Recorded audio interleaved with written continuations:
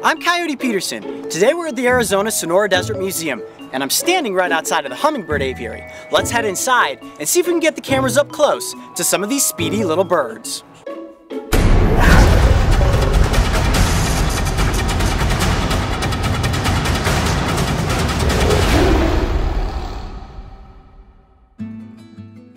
The Arizona Sonora Desert Museum, located in the heart of Tucson's Saguaro National Park, is world-renowned for its collection of amazing animals. Considered a living museum, the conservation work they do helps to protect and preserve a number of native desert species. From Mexican wolves to bighorn sheep, their species survival programs have helped sustain and reintroduce populations of threatened animals to the wild where they once had vanished. However, not all of the animals that call the Desert Museum home are as large as wolves and sheep. And today we are getting, or should I say, we'll be trying to get, up close with the smallest birds in the Southwest. So excited, I absolutely love hummingbirds. All right, let's head into the aviary. You gotta move quick. We gotta go through a set of double doors. And you go, go, go, go. Get that door closed, and into the aviary we go.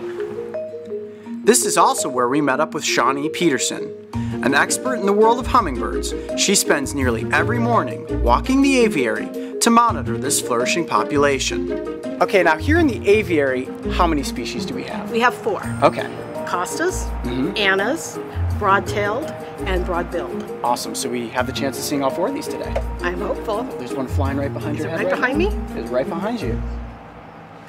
What kind is that? Ah, little female Annas. Ah, cool. So the females are a little bit duller in coloration than the males. The males usually have a brighter throat, right? Really, really bright gorget area. That would be the throat area. Hummingbirds are tiny masters of the sky. And before we began searching, Shawnee wanted to give us a quick lesson so that we would have an appreciation for their amazing abilities.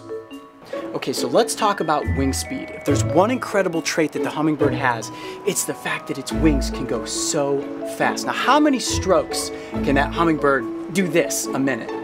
Almost 4,800. Wow, 4,800 strokes in a minute. Can you imagine? I mean, I'm sure if I sat here and did this, it would take me half a day, and I'm not going to lift off the ground. And these hummingbirds, I mean, I'm watching them. Look at this. They're just flying back and forth, hovering, zoo, zoo, zoo. And they can move forward, backwards, up and down. That's crazy. That's great, yeah. Now, your heart rate must be going pretty quick if you're flying that fast. How fast are their heart rates? Over 1,200 beats per minute. This is one impressive little animal, that is for sure. All of that power packed into, I mean, these guys are tiny. They're like that. Yeah, about 3 grams. So that's about the weight of a penny. Wow, so you're telling me that a bird this size, I mean, he is tiny, but he only weighs as much as a penny. Yeah. That is impressive. Walk quietly, keep alert, and with just a little patience, you will soon begin to see hummingbirds darting left and right.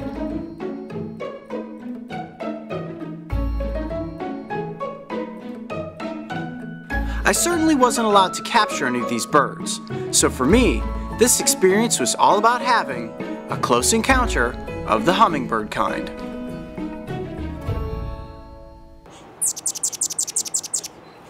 One thing I think that we did that was really smart is we made this aviary pretty low. So the birds they nest very close to people, and people get to enjoy them very close instead of the birds being up very high. And the temperature in here is significantly lower than it is outside of the aviary. And I notice you have a lot of shade, kind of netting, and the mesh top. Does that help to keep the temperature down? It does. It's really nice in the summertime. I see that there are spider webs all over the place in here. Now, is that something that hummingbirds like? Are they eating spiders? No. But that is the glue that keeps the nest together. Oh, really? And when we opened this exhibit, our nests were sort of falling apart. And we were like, what are we missing? And it was because we'd had to pretty much start from ground zero.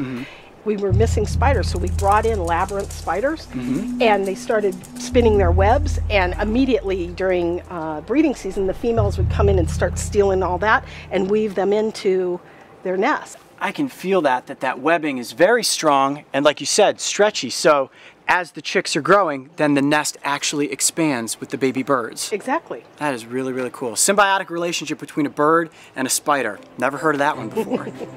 Shawnee, what I love so much about this aviary is that it feels like we're out there in the wild. Now, you do have the enclosure over top, but you barely notice it, and you can get so incredibly close to these hummingbirds. I know, it's a terrific experience. Yeah. Oh, geez, look how close this one is right here. Absolutely. Look at that. Look at how comfortable he is getting that close to us.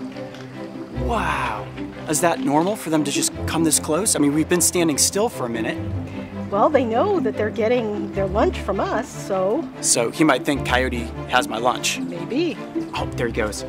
Wow, how cool was that? I mean, we were literally inches from that hummingbird.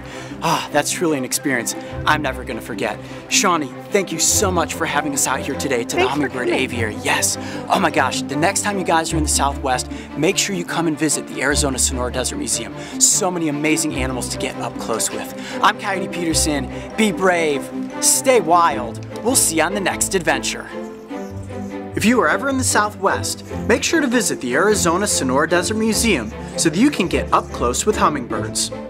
If you want to see more of their amazing animals, make sure to check out the first episode we filmed at this incredible living museum. And don't forget, subscribe to join me and the crew on this season of Breaking Trail.